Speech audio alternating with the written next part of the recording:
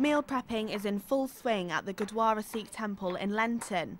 So today on the menu we've got vegetable rice. So currently we're chopping up some vegetables to go into the rice.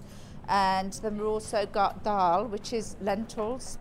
At 5:30 p.m. on a Monday and Thursday, volunteers cook a variety of nutritious vegetarian meals to give out in Nottingham city centre. The whole mission started 8 or 9 years back, and Guru Nanak was one of our first gurus.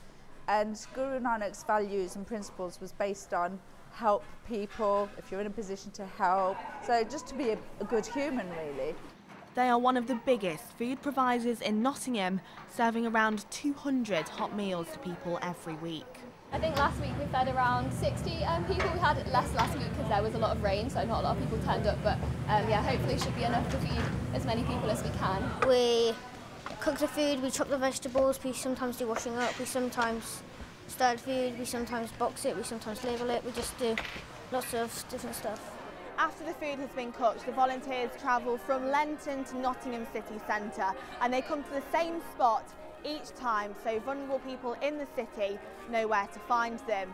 It might be the only hot meal that some people have all week. We've got some regular service users that have been coming for, 5, 6 odd years, who just come because it's an extra hot meal in their week that they can't afford to cook.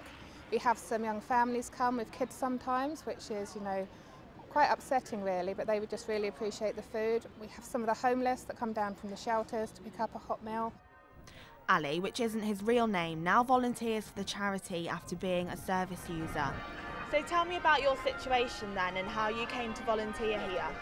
I was an asylum seeker for some time, but luckily not long ago, a few months ago, my claim has been accepted. G&M definitely played a big role in that. Would you say that the charity has changed your life?